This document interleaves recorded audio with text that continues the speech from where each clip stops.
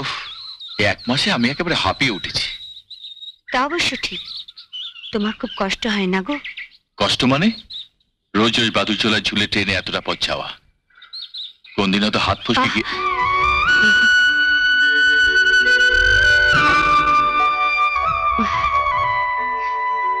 আচ্ছা, তুমি কলকাতা চলে গেলে আমার সঙ্গে কি করে দেখা হবে? বারে প্রত্যেক শনিবার তো মার সঙ্গে দেখা করতে আসবোই, আর রোববার রোববার শুধু তোমার জন্য। মনে থাকে জানো, রোববারটা একেবারে আমার জন্য। আচ্ছা, তোমাকে অফিসে কি কি কাজ করতে হয় গো? এমন কিছু না, তাদের কি কি অ্যাপয়েন্টমেন্ট আছে সেটা রাখা, আর স্যার ব্যস্ত থাকলে পার্টির সাথে কথা বলা। আর ওই স্যারের ঘরের পাশে একটা কাচের ঘর আছে না, ওখানে যে মেয়েটা বসে থাকে ও কি করে গো? ও রূপালী চক্রবর্তীর কথা বলছো? ও স্যারের কাছ থেকে নোট নেয় আর টাইপ করে। Morning. Very good morning.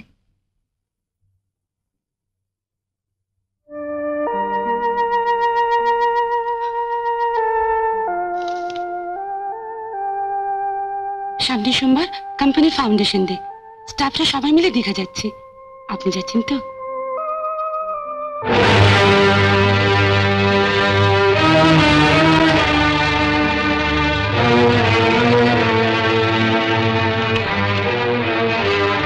Alok, একবার এদিকে এসো।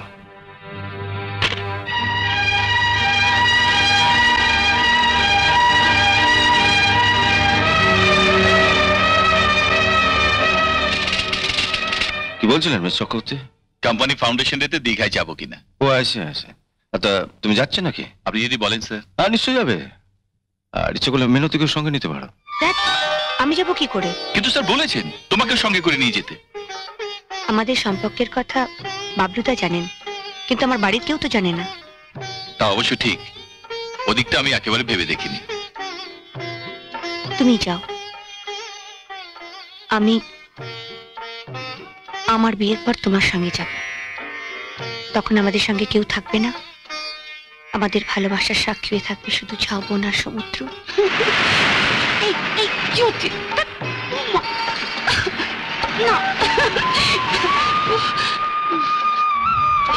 ছেড়ে দে বলছি।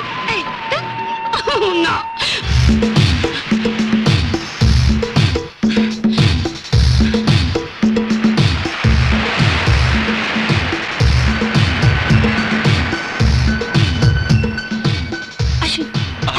দাঁড়িয়েছেন কেন? আসুন না, আপনার চাট করুন, আমি দেখি। এক যাত্রায় পৃথক ফল হবে না। না না প্লিজ সেদিন সেদিন বসে শুনুন শুনুন শুনুন আমার কথা শুনুন।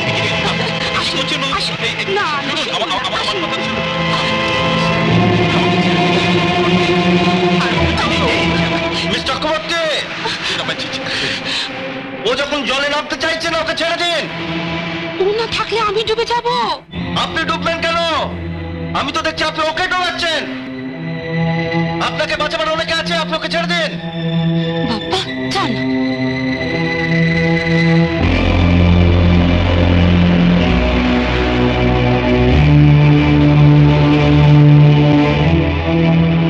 Thank you sir, thank you. যাও হোটেলে গিয়ে কাপড় জামা পরলেন। যাও। আচ্ছা।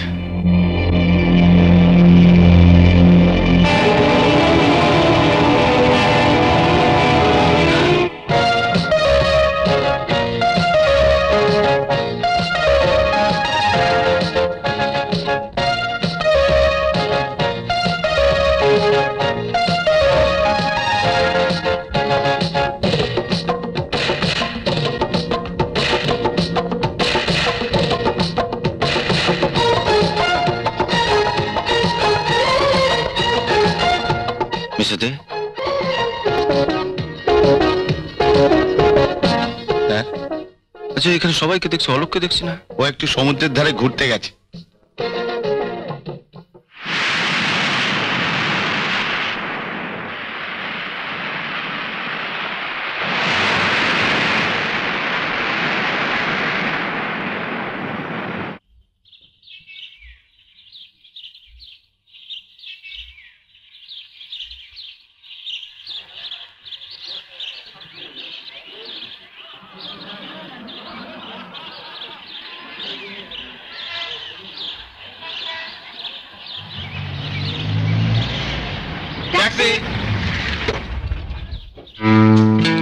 কোথায় যাবেন? হাওড়া। হাওড়া থেকে ট্রেন ধরবো। আমি শিবপুরে থাকি, চলুন আপনাকে হাওড়া স্টেশনে নামিয়ে দেবো। না না, আপনি যান না, আমি বরং অন্য ট্যাক্সি ধরবো। বেকার কেন ট্যাক্সি ভাড়া দেবেন? অবশ্য আমার সঙ্গে যেতে যদি আপনার আপত্তি থাকে। না না, আপত্তি থাকবে কেন? তাহলে আসুন তো।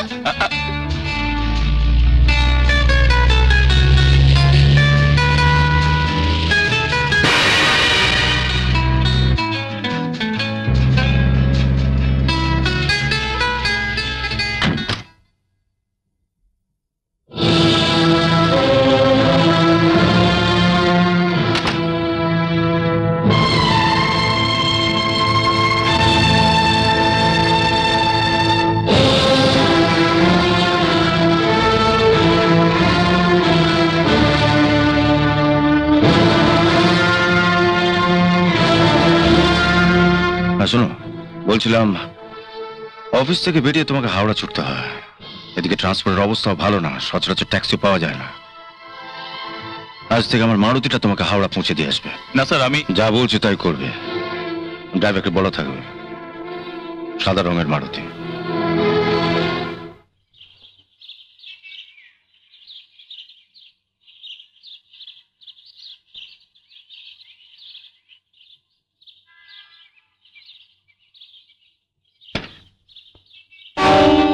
কেমন অবাক করে দিলাম বলুন? আসুন, আপনার ট্রেনের টাইম হয়ে গেল।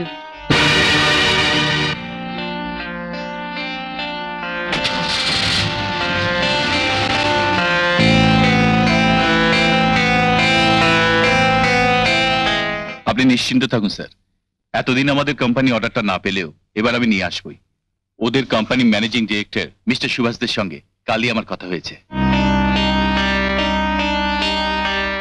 তুমি সুভাষবাবুকে চেনো নাকি? চিনতাম না, রূপালী মানে মিস চক্রবর্তী কাল ওনার সঙ্গে আমার আলাপ করে দিয়েছেন। আমরা তিনজনেই কাল পার্ক স্ট্রিটে একটা হোটেলে ডিনার করেছি স্যার। উনি ওখানে বসে আমায় কথা দিয়েছেন। আমি যাচ্ছি স্যার।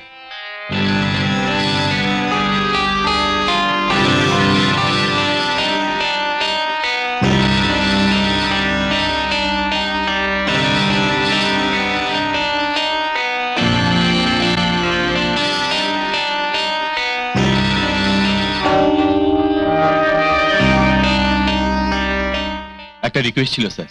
বলো। আপনার সাদা মারুতি আমাকে যখন হাওড়া স্টেশন অব্দি পৌঁছে দেয়, আমি রূপালীকে হাওড়া অব্দি লিফট দিই। ও শিবপুরে থাকে তো স্যার, মানে হাওড়া থেকে রূপালীকে বাসে করে শিবপুর যেতে হয়। অফিস ছুটি পর বাসে যে কি ভিড় আপনি তো জানেন।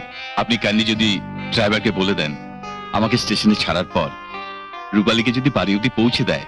আফটার অল রূপালী আমার থেকে সিনিয়র, কোম্পানি থেকে আমি যে সুবিধাটুকু পাচ্ছি। তুমি ভুল করছো। এই কোম্পানি তোমাকে সুযোগ সুবিধা দিচ্ছে না, দিচ্ছি আমি। এই কোম্পানিতে মিস চক্রবর্তী থেকে অনেক সিনিয়র স্টাফ আছেন যারা রীতিমতো ট্রামে বাসে চলাফেরা করেন। এটা বোধহয় মিস চক্রবর্তী জানে না। না, আমি বলছিলাম গাড়িটা যখন হাওড়া অব্দি যাচ্ছি তখন। ঠিক আছে, ওনাকে পৌঁছে দেবে, কিন্তু সে তো মাত্র কয়েকদিনের জন্য। কারণ দিন সাতেকের মধ্যে যে তুমি পার্মানেন্ট কলকাতা চলে আসছো, তখন তো ওনাকে ট্রামে বাসে চলাফেরা করতে হবে। তো এখন থেকে ওনাকে গাড়ির নেশা ধরিয়ে দেওয়াটা কি ঠিক হবে? তখন না হয় এত তাড়াতাড়ি তোমার ফ্ল্যাটের বন্দোবস্ত করা গেল না। তাই আমি ঠিক করেছি আগামী শনিবারের মধ্যে আমি আমার বাগান বাড়িটা তোমাকে দিয়ে দেবো। রোববারে তুমি শিফট করবে। আর এই সুখবরটা মেনুকে দিয়ে দিও।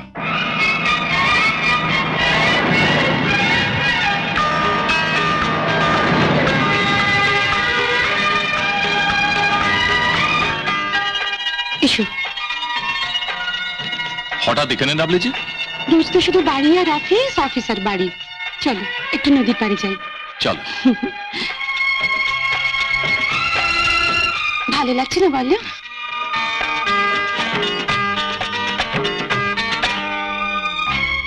এই হাত আমি আর ছাড়বো না।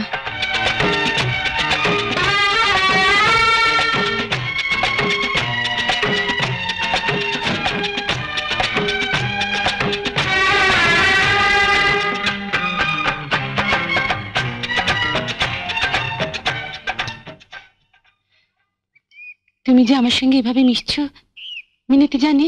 কই না তো। অলোক আমাকে তো কিছু বলেনি। সে কি, পাড়ার শুদ্ধ লোক সবাই জানে অলোক কাল চলে যাচ্ছে কলকাতা ফ্ল্যাটে, আর তুমি জানো না?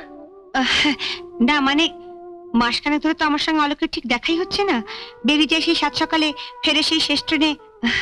ওর মা বলছিলেন অফিসে নাকি ওর কাজের খুব চাপ পড়েছে।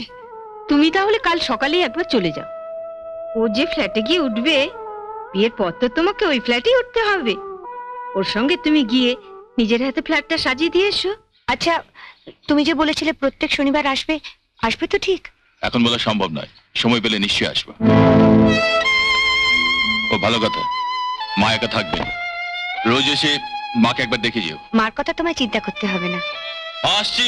ও শোনো, তোমার ও বাড়িতে যদি ঠাকুর ঘর না থাকে তাহলে গিয়ে আমার জন্য একটা ঠাকুর ঘর বানিয়ে নেবে। হ্যাঁ, ঠাকুর ঘর? এই বাগান বাড়িতে ঠাকুর ঘর? দেয়ালের একটা কোণে যেখানে কারোর কোনো নজর পড়ে না, সেখানে একটা কালী কিংবা লক্ষ্মীর ছবি ঝুলিয়ে রাখলেই হলো। ঠাকুর ঘর থাকবে কি থাকবে না সেটা মিনতি সে ঠিক করবে। ওই তো এখানে থাকবে, ও নিজের মতন করে গুছিয়ে নেবে। আপনার দুশ্চিন্তার কোনো কারণ নেই, চলে। তার মানে আমার বাড়িতে আমার স্বাধীনতা বলে কিছুই থাকবে না? দেয়ালের এক কোণে লক্ষ্মী কিংবা কালীর ছবি টাঙালেই যদি তুমি মনে করো তোমার স্বাধীনতা পাওয়া যাবে, তাহলে তোমার সেই স্বাধীনতা থাকবে কি থাকবে না সেটা মিনতি এসে ঠিক করবে। মিনতি যদি সব বলে দেবে, তাহলে তো বাগান বাড়িটা ওকে না দিয়ে মিনতিকেই দিলে পারতেন। একটা গেও মেয়ে দাদাদের সংসারে ঝিয়ের কাজ করে যা পেট চলে, তার রুচি অনুযায়ী আমাকে আমার বাড়ি সাজাতে হবে? তাই হবে। দাদাদের বাড়িতে ঝিয়ের কাজ করে পেট চালালেও তোমার পেটে ঘি ভাত জোটানোর ব্যবস্থা সেই গেও মেয়েটাই করে দিয়েছিল। তোমার আজকের এই যে ঠাটবাট, সেটা কিন্তু তারই দয়া।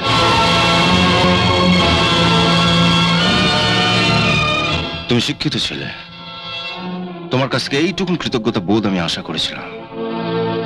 মাসখানেকের মধ্যে যাকে বিয়ে করতে যাবে তার সম্বন্ধে এরকম মন্তব্য করা তোমার ঠিক হয়। অন্যায় মন্তব্য তো কিছু করিনি, যা সত্যতা বলতে লজ্জা করবো কেন? সত্য কথা বলতে যেমন তোমার কোনো লজ্জা নেই, সত্য কথা শুনতেও আশা করি তুমি লজ্জা পাবে না। তোমাকে তো আমি চিনতামই না, চিনিয়ে দিয়েছে মিনতি।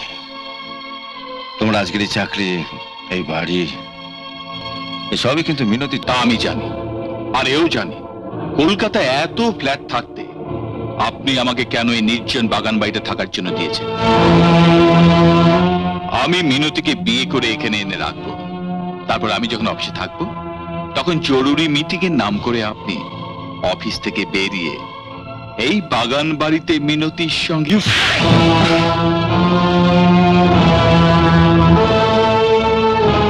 মিনতির সম্বন্ধে একটা বাজে কথা বললে তোমাকে ঘাট ধরে কোম্পানি থেকে দূর করে দেবো। স্যার, অলোক কিন্তু এখন পার্মানেন্ট হয়ে গেছে। আপনি কোম্পানির মালিক হতে পারেন, কিন্তু শত চেষ্টা করলেও অলোককে কোম্পানি থেকে ছাড়াতে পারবেন না। একটা মেয়ে হয়ে আরেকটা মেয়ের এত বড় সর্বনাশ করতে আপনার বিবেক এতটুকু বাঁধলো না? আমিও সর্বনাশ করিনি, বরং ওকে সর্বনাশ থেকে বাঁচাতে চাইছি। গায়ের একটি সোজা সরল গরিব মেয়েকে গা থেকে তুলে এনে কেন আপনি বাগান বাড়িতে বন্দি করতে চাইছেন? একটা মেয়ে হয়ে আমি সেটা বুঝি। Miss Chakraborty, you are going too far. আপনি কিন্তু আপনার অধিকারের সীমা ছাড়িয়ে যাচ্ছেন। সীমা ও ছাড়ায়নি, ছাড়াচ্ছেন আপনি। What do you mean? আপনি আমার চাকরি দিয়েছেন বলে আমার জীবনটা কিনে নেননি। আমি কিভাবে লাইফ লিড করব, কাকে বিয়ে করব, তা আপনি বলে দিতে পারেন না, আর আমি তা শুনতে বাধ্য নই। আপনি আমাকে চাকরি দিয়েছেন, আমি আপনার কাছে কৃতজ্ঞ।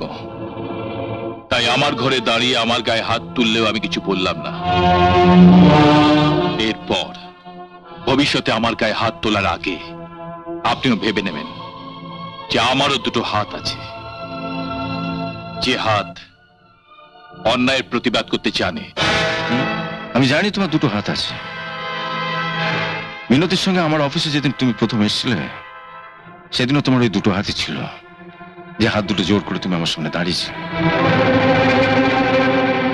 মিনতির সঙ্গে তোমার হাত মিলিয়ে দেওয়ার জন্য 7 দিনের মধ্যে তোমার ওই ডান হাতে আমি একটা কলম তুলে দিয়েছিলাম। ওই হাত দিয়ে কোম্পানির ভাউচার সই করে তুমি টাকা নেওয়া শুরু করেছিলে। নিজের রোজগারের টাকায় মুখে প্রথম ভাত তুলেছিলে। পাঞ্জাবের বোতাম ছেলে টাইয়ের নট বাঁধতে শিখেছিল হাত দুটো দিয়েই। কোম্পানির রেজিস্টার থেকে তোমার নামটা তোমাদের ইউনিয়ন আমাকে কাটতে না দিলেও তোমার শরীর থেকে আমার দিকে উঠে আসা হাত দুটো কেটে ফেলতে তোমাদের ইউনিয়নের কাছে আমাকে পারমিশন নিতে হবে না। Mind it.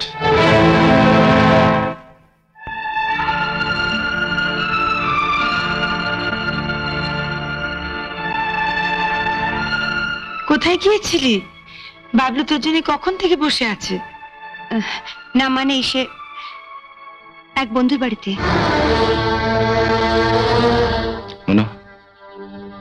কাল তুমি একবার আমার অফিসে এসো, তোমার সঙ্গে একটু জরুরি কথা আছে। আসবে কিন্তু। দাঁড়া, তুমি বাবা বলেছিলে অলোক পার্মানেন্ট হলে তুমি ওদের বিয়ে দিয়ে দেবে। তা আমি শুনলাম যে অলোক পার্মানেন্ট হয়ে তোমার দেওয়া কলকাতা ফ্ল্যাটে আছে, তাহলে এখন বিয়েটা ওদের দিয়ে দাও। হ্যাঁ, এই ব্যাপারে কিছু কথা বলবার জন্য ওকে অফিসে যেতে বলছে। অফিসে কেন? যা বলবার এখানেই বলুন। এখানে মানে ওই ঠিক আছে, তোমরা কথা বলো, আমি বাইরে থাকছি। এসো।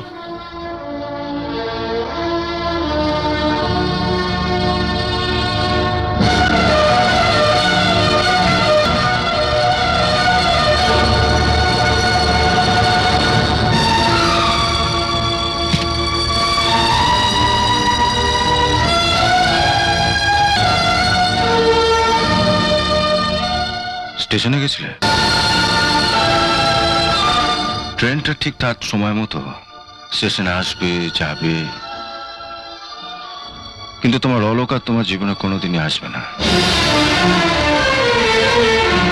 কাল অলোক আমাকে স্পষ্ট জানিয়ে দিয়েছে ও তোমাকে বিয়ে করতে পারবে না। আমি বিশ্বাস করি না। আজ বিশ্বাস করছো না, কিন্তু একদিন বিশ্বাস করতেই হবে। এখন ভাবছি ওকে চাকরি দেওয়াটাই ভুল হয়ে গেছে। আর আমার ভুল হয়েছে ওকে আপনার অফিসে নিয়ে যাওয়াটা। সেদিন বুঝতে না পারলেও আজ বুঝতে পারছি কেন আপনি ওকে সাত তাড়াতাড়ি চাকরিটা দিয়েছিলেন। চাকরি দিয়েছিলাম তোমার ভালোর জন্য, যাতে করে ও তোমার... না, চাকরি ওকে আপনি আমার ভালোর জন্য দেননি, দিয়েছেন নিজের স্বার্থে। আমার স্বার্থে? হ্যাঁ, আপনার বোধহয় মনে আছে প্রথম যেদিন ওকে আমি আপনার অফিসে নিয়ে গেছিলাম, সেদিন আপনি ঠাট্টার ছলে অনেক টাকার লোভ দেখিয়ে ওকে আমায় ছাড়তে বলেছিলেন। ও রাজি হলো না। আপনি বুদ্ধিমান, তাই ও টাকার লোভে আমায় ছাড়তে রাজি হলো না বলে চাকরিটা দিয়ে ওকে আমার কাছ থেকে সরিয়ে নিয়ে গেলেন। তুমি কি বলছো মেনু? ঠিকই বলছি।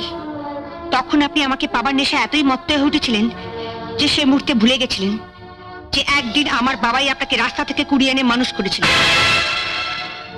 যিনি আপনার জীবন বাঁচিয়েছিলেন তার অভাবের সুযোগ নিয়ে তারই মেয়ের জীবন নিয়ে চিনিমিনি খেলতে আপনার বিবেক এতটুকু বাঁধলো না? অলোককে চাকরি দিয়ে কায়দা করে আপনি আপনার স্টেনো মিস চক্রবর্তীকে অলোকের সঙ্গে ভিড়িয়ে দেননি? আমি ভিড়িয়ে দিয়েছি? থাক, আর ভনিতা করতে হবে না। আপনি অস্বীকার করতে পারেন ওদের অবাধ মেলামেশার জন্য আপনি আপনার সাদা রঙের মারুতি গাড়িটা ওদের ব্যবহার করতে দেননি? এসব তোমায় কে বললো? মানুষের কপালের নিচেই নাক থাকে ইন্দ্রনীল বাবু, তাই যার কপাল পড়ে পোড়ার গন্ধটা তার নাকে সব থেকে আগে আসে। আমার এক বন্ধু ওদের দুজনকে আপনার গাড়ি থেকে নেমে 5 স্ট্রিটের একটা হোটেলে ঢুকতে দেখেছে। কামনার আগুনে আমার ভবিষ্যৎটাকে পুড়িয়ে ছাড়খাড় করে দিয়ে এখন ভালো মানুষ সেজে এসেছেন আমাকে এই পোড়ার খবরটা দিতে। তবে এটাও জেনে রাখুন, যে আশা নিয়ে আপনি আমার এত বড় সর্বনাশ করলেন, আপনার সে আশা কোনোদিন পূর্ণ হবে না। আমি বাজারের কোনো লোহালক্ষণ নই ইন্দ্রনীল বাবু, যে টাকা ঢালিয়ে আমায় পাওয়া যাবে। টাকা দিয়ে আপনি আমার গরিব বাবাকে বোকা বানাতে পারেন, আমায় পারবেন না।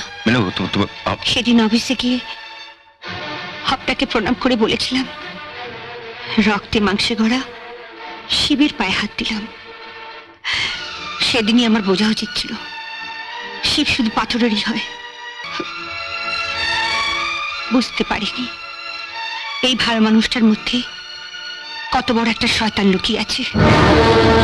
কালই আমি যাব অলোকের কাছে।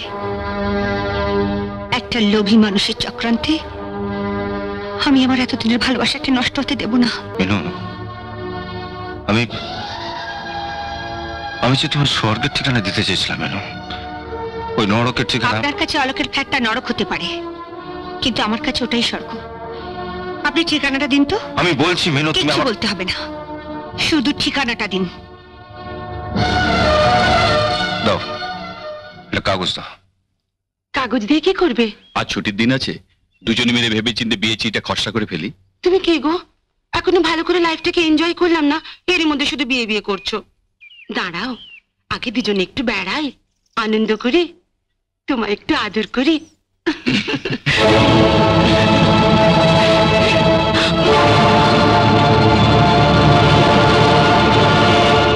তুমি তুমি এই বাগান বাড়ির ঠিকানা কোথায় পেলে?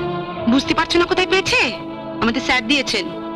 উনি তো আমাদের মেলামেশাটা পছন্দই করেন না, উনি তো চান না আমাদের বিয়ে হোক। দীঘায় গিয়ে দেখলে না উনি কেমন আমার পেছনে লেগেছিলেন? তুমি তো সমুদ্রে নামতেই চাইছিলে না, আমি তোমায় জোর করে টেনে নামাচ্ছিলাম, আর উনি কোত্থেকে এসে তোমাকে টেনে তুলে নিয়ে চলে গেলেন। সেদিন থেকে আমার জেদ চেপে গিয়েছিল, তোমাকে আমার করে নেবই। উনি তবে চাকরি দিয়েছেন বলে কি মাথা কিনে নিয়েছেন নাকি? তারপর একদিন অফিস থেকে বেরিয়ে তুমি আমি একই ট্যাক্সিতে উঠলাম দেখে আমার কাছ থেকে তোমাকে সরানোর জন্য নিজের মারুতি করে তোমাকে হাওড়ায় পৌঁছে দিতে বললেন। ভাগ্যিস আমি বুদ্ধি করে আগে থাকতে গাড়িতে উঠে বসেছিলাম, নইলে তো তোমাকে কাছে পাওয়ার সুযোগই পেতাম না। তারপর যখন অনেক চেষ্টা করে তোমাকে আমার কাছ থেকে সরাতে পারলেন না, তখন উনি তোমার সঙ্গে আমার বিয়ে দেওয়ার জন্য তোমাকে তাড়াহুড়ো করে পার্মানেন্ট করে দিলেন। কোনো রেডি ফ্ল্যাট হাতে ছিল না বলে উনি নিজের এই স্বাদের বাগান বাড়িটা তোমাকে দিয়ে দিলেন। তারপর এখানে এসে তোমার সঙ্গে আমাকে এখানে দেখে উনার সে কি রাগ। ওর কথা মতো কেন এখানে আলাদা একটা ঠাকুর ঘর করা হয়নি তার জন্য আমায় কি গালাগালি না দিলেন। স্যারকে যে কি করে ও এত বশ করলো। তুমি এখানে এসেছো কেন? স্যার তোমায় কিছু বলেননি? বলেছিলেন, কিন্তু আমি ওনার কোনো কথা বিশ্বাস করিনি। নেকা কান্না কেঁদো না তো। আমাকে পাবার যদি তোমার এত ইচ্ছে ছিল, তাহলে এই কমাসে আমি যেভাবে শহরের সঙ্গে খাপ খাইয়ে নিয়েছি, তুমি নিজেকে তৈরি করলে না কেন? আমি বুঝতে পারিনি এতদিন ধরে যে গাছটা এত ঝড় ঝাপটা সহ্য করে মাটি আঁকড়ে দাঁড়িয়েছিল, আজ সে একটু ছোট্ট হাওয়ায় এমন ভাবে মুখ থুবড়ে পড়ে যাবে। আমি বুঝতে পারিনি। যদি বুঝতে পারতাম তাহলে তো আমি দু হাত দিয়ে সেই গাছের গুড়িটা আঁকড়ে ধরে থাকতাম। শোনো, স্যারকে স্পষ্ট করে বলে দেওয়া সত্ত্বেও কেন উনি তোমাকে আমার এখানে জ্বালাতন করতে পাঠালেন আমি জানি না।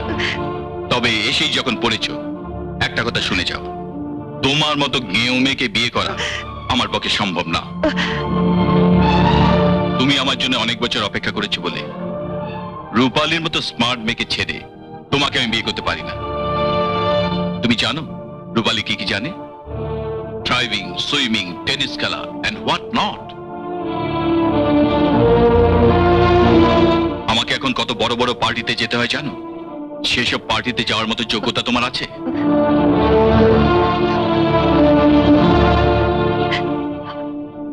আমি তোমায় ভালোবেসেছি, এছাড়া আমার কিছুই নেই। তাহলে তুমি বলো, তোমাকে বিয়ে করে যদি কোনো পার্টিতে যাই, তখন যদি আমাকে কেউ প্রশ্ন করে যে আপনার মিসেস কি কি জানে, তখন আমাকে মাথা নিচু করে বলতে হবে বাসন মাজতে জানে, কাপড় কাচতে জানে, কয়লা ভাঙতে জানে।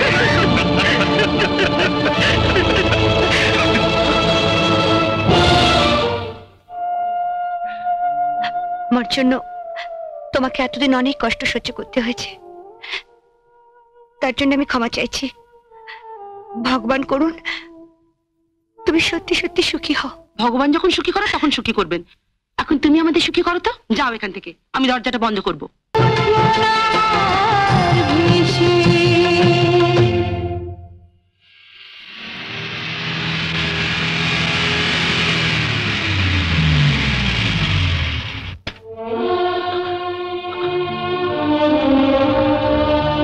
এসো আমার সঙ্গে। কোথায়? একদিন হাসি মুখে তোমার অনুরোধে আমি তোমার পথ ছেড়ে দিয়েছিলাম, আর যার জন্য পথ ছেড়ে দিয়েছিলাম সে তো আমায় যেতে দিন। মিনতি, অলোক আজ শুধু তোমাকে অপমান করেনি, আমাকেও অপমান করেছে। তুমি ওকে ক্ষমা করতে পারো, কিন্তু আমি পারবো না। এই লড়াই আজ তোমার আর ওর মধ্যেই নেই, এই লড়াইয়ের মধ্যে আমিও জড়িয়ে গেছি। তুমি হয়তো জানো না, আজ পর্যন্ত কোনো লড়াই আমি হারিনি, এবারও হারবো না। মাস্টারমশাইকে বলে আজই আমি তোমাকে নিয়ে যাব হাজারিবাগ।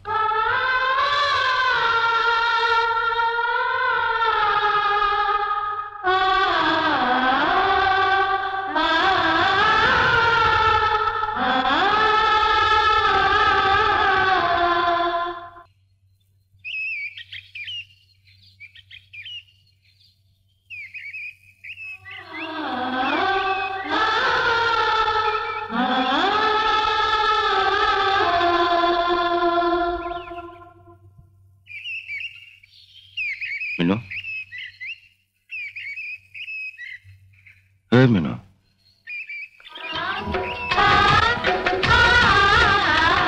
এভাবে ভেঙে পড়লে চলবে না মিনু। আর তুমি তো এত সহজে হার স্বীকার করার মেয়ে নও। 3 মাস আমরা এখানে থাকবো। 3 মাসের মধ্যে একটা গ্রামকে ভেঙে গুঁড়িয়ে ফেলে একটা শহর তৈরি করা যায়। আর একটা গ্রামের মেয়েকে শহুরে বানানো যাবে না।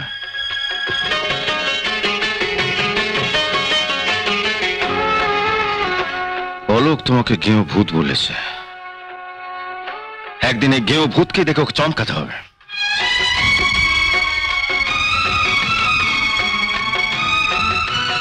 আমি তো গায়ের ছেলে।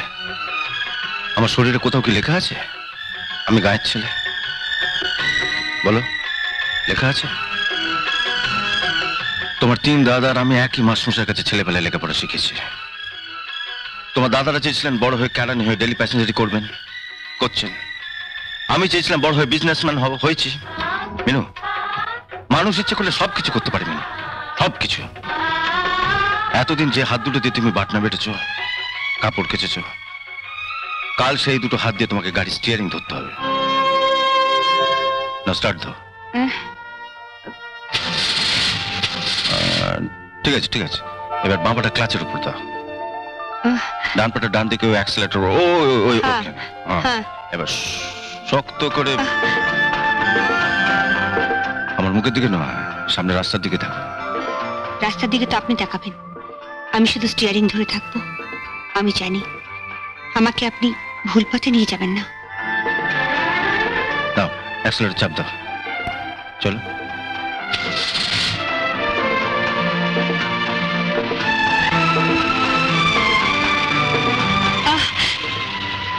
বেশ তো চালাচ্ছিলে, থামলে কেন? হঠাৎ ব্রেক করছিলে যে? হ্যাঁ, আবার নতুন করে চলা শুরু করবো তাই। আমি হাত সরিয়ে নিলাম, এবার তুমি নিজে চালাও। আচ্ছা।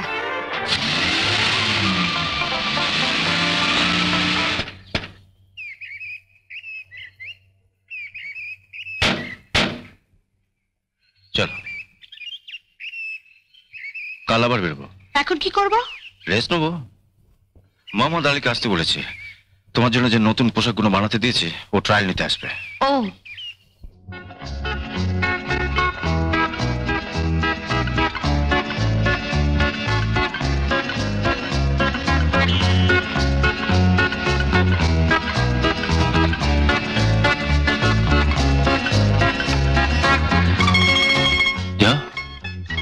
আয়নার সামনে গিয়ে দেখো নিজেকে চিনতে পারো কিনা।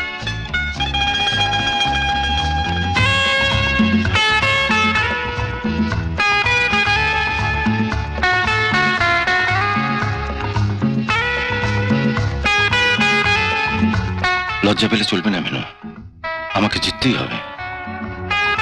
তুমি শুধু আমাকে একটু সাহায্য করো।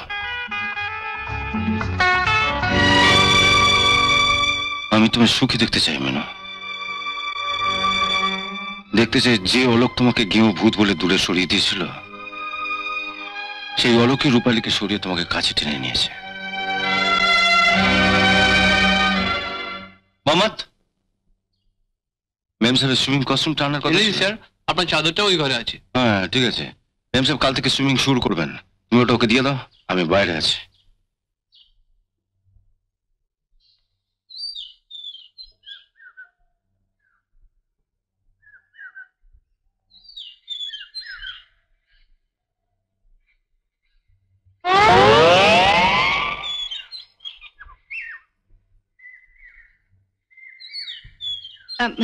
আমি ওসব নোংরা জিনিসপত্র করতে পারবো না। এটা সুইমিং কস্টিউম, এটা পরেই সাঁতার কাটতে হয়। বললাম তো এসব পরবো না, ছি কেন করে। আমি শাড়ি কিংবা এগুলো পরে থাকবো। হ্যাঁ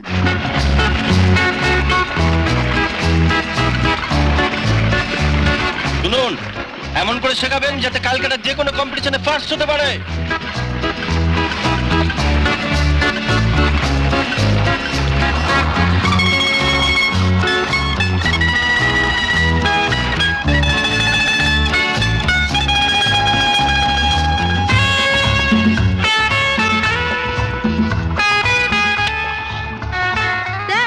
সর্বনাশ হয়ে গেল। কি হয়েছে নাকি? ঠিক খেয়াল করিনি, মিনতি দেবী এগাতে গিয়ে হাত ফসকে বেরিয়ে গেল।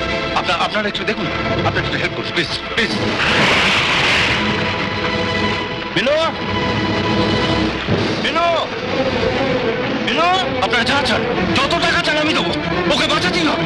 মিনু, মিনু, মিনু, মিনু, মিনু, মিনু, মিনু।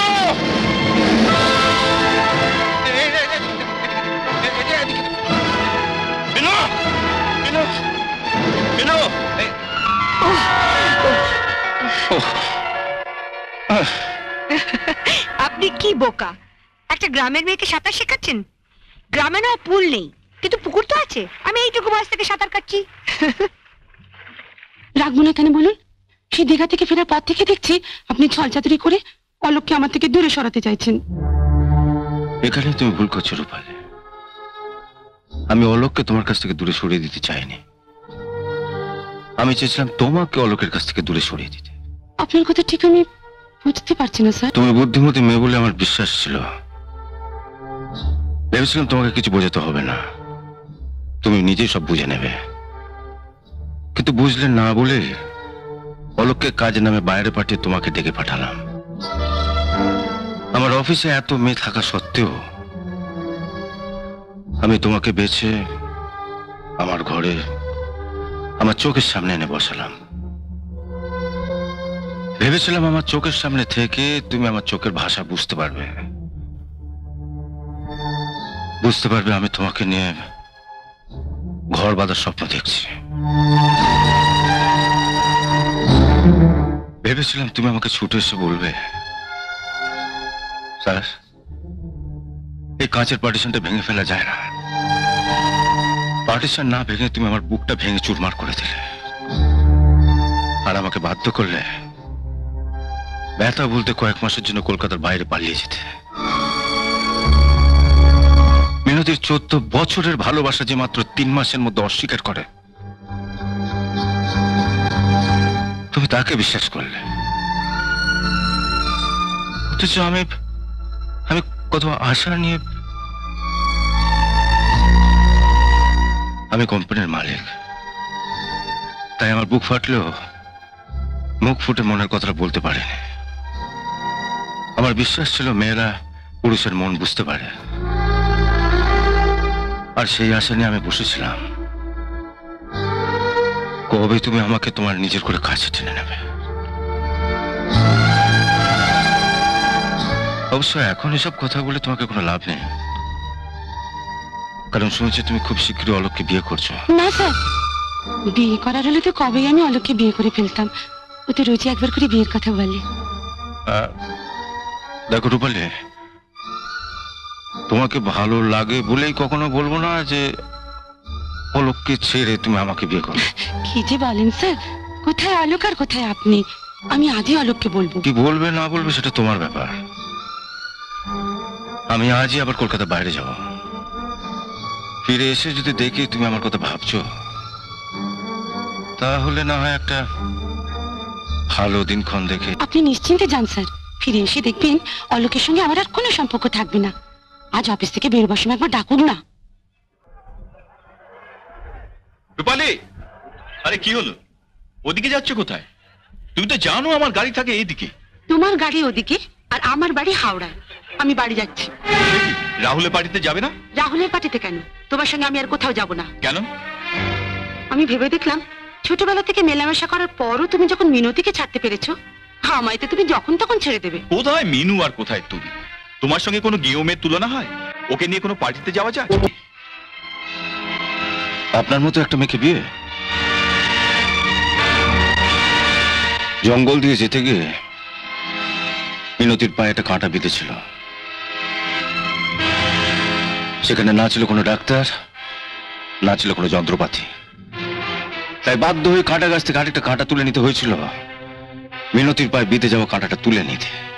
তার মানে আমি? আপনি তো জানতেন অলকের সঙ্গে মিনতির বিয়ে হবে, কেন মানতে গেছিলেন এই বিয়ে? একটা মেয়ে হয় আরেকটা মেয়ে সর্বনাশ করতে আপনার বিবেকে বাধ্য না? ঠিক বলেছেন, আপনি ঠিক বলেছেন স্যার।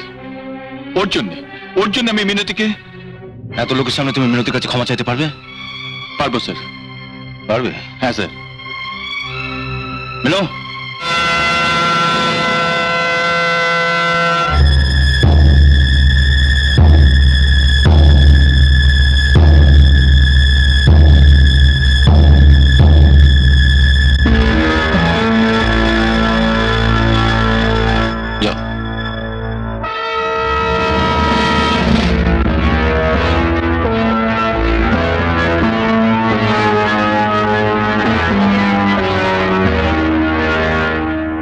আমি কি বলি যে ক্ষমা চাইবো, এই ক্ষমা সে তুমি নিজে কিভাবে তৈরি করে নেবে ভাবতে পারোনি তো? আমিও ভাবতে পারিনি যে আমার এই হাত কাপড় কাচতে পারে, বাসন মাজতে পারে, কয়লা ভাঙতে পারে, চড় মারতে পারে। এ তুমি কি করলে? আমার জন্মদিনের নাম করে এত বড় পার্টি ডেকেছি শুধুমাত্র তোমাদের দুজনকার বিয়ের কথা অ্যানাউন্স করবার জন্য। বিয়ে? হ্যাঁ। এই বিশ্বাসঘাতকটাকে? তুমি তো একেই বিয়ে করতে চেয়েছিলে, এর জন্যই তো বছরের পর বছর শিবের মাঝে জল ঢেলেছিলে। ভুল করেছিলাম, আপনাকে জেতাতে গিয়ে আমি নিজের কাছে হেরে যেতে পারবো না। আমি চাই তুমি সুখী হও, যা হবার তো হয়ে গেছে। তুমি তুমি অলোকের কাছে ক্ষমা চেয়ে না। ক্ষমা? কেন, কি অপরাধ করেছি আমি যে এর কাছে ক্ষমা চাইবো? ক্ষমা যদি চাইতেই হয়, ক্ষমা আমি আপনার কাছে চাইবো। আমি আপনাকে নানা রকম ভাবে কত অপমান করেছি। কি করছো মেনো? ছেলে মানুষ করো না। ছেলে মানুষ আমি করছি না, ছেলে মানুষ আপনি করছেন। রাস্তার মধ্যে একটা পাথর পড়েছিল, লাঠি ঝাঁটা ছাড়া, যার কপালে কোনোদিন কিচ্ছু জোটেনি। আপনি সেটাকে সবার আড়ালে সযত্নে বুকে তুলে নিয়ে একটু একটু করে একটা মূর্তি গড়লেন। সেটাকে এর বাড়িতে প্রতিষ্ঠা করার জন্য? তাই যদি হয়, তবে আমি আপনার কাছে হাত জোড় করে বলছি, আমার প্রতিষ্ঠা চাই না, আপনি আমায় বিসর্জন দিয়ে দিন।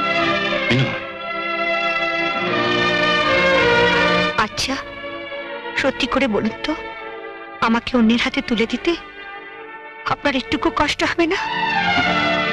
কষ্ট? আমার কষ্ট হবে কেন? কষ্টটা এমন জিনিস, সেটা কষ্ট করে বুকের মধ্যে চেপে রাখা গেলেও চোখে কিন্তু চেপে রাখা যায় না। আমার চোখের দিকে একবার তাকিয়ে বলো তো, তুমি আমাকে কখনো ভালোবাসোনি? কই তাকাও আমার চোখের দিকে, বলো। আমি যাই। যাবার আগে একবার, শুধু একবার আমার দিকে তাকিয়ে বলে যাও যে তুমি আমাকে কখনো ভালোবাসোনি, আমি ওর সঙ্গেই চলে যাব। মনে আছে হাজারিবাগের রাতের কথা? ঝড় দেখে তুমি আমার ঘরের ভেতরে এসেছিলে, আমার গায়ে চাদর টেনে দিয়েছিলে। সেদিন কিন্তু আমি তোমার চোখ দেখেই বুঝে গিয়েছিলাম ঝড় শুধু বাইরেই নয়, ঝড় উঠেছে তোমার মুখের ভেতরেও। যে ঝড় চাদর দিয়ে ঢেকে রাখা যায় না। তুমি জানো সেই রাতে আমি একটু ঘুমোতে পারিনি, তোমার চোখের ভাষা আমার ঘুম কেড়ে নিয়েছিল। তারপর তারপর তুমি সেদিন একেবারে ধরা দিয়ে দিলে। যেদিন সাঁতার শেখাতে নিয়ে গিয়ে আমি জলেতে ডুবে থাকার ভান করেছিলাম, আর তুমি তুমি মিনু মিনু করে পাগলের মতন ছুটছিলে। সেই ডাক আমি জলের তলায় বসেও শুনতে পেয়েছি। শুধু আমি কেন, ওই ডাক যে মেয়ে শুনবে সেই বলে দেবে। পুরুষের কণ্ঠ থেকে ওই ডাক এমনি এমনি বেরোয় না, বেরিয়ে আসে যখন তার হৃদয়টা টুকরো টুকরো হয়ে যায়। সেদিন আমি ডুবিনি, ডুবেছিলে তুমি তুমি তুমি। চল বাবলু, দাঁড়াও। বাবলু, ছোটবেলা থেকে আমি তোমায় যা আদেশ করেছি তুমি সব মাথা পেতে নিয়েছো। আমি বুড়ো হয়েছি বাবা, আর বেশি দিন বাঁচবো না। তাই সবার সামনে আমি আমার শেষ আদেশটা তোমায় করে যেতে চাই। তুমি মিনুর হাতে ধরো। আয় মা, বাবা যা ঘটবার তা কখনো খণ্ডানো যায় না। এই হলো বিধিলিপি।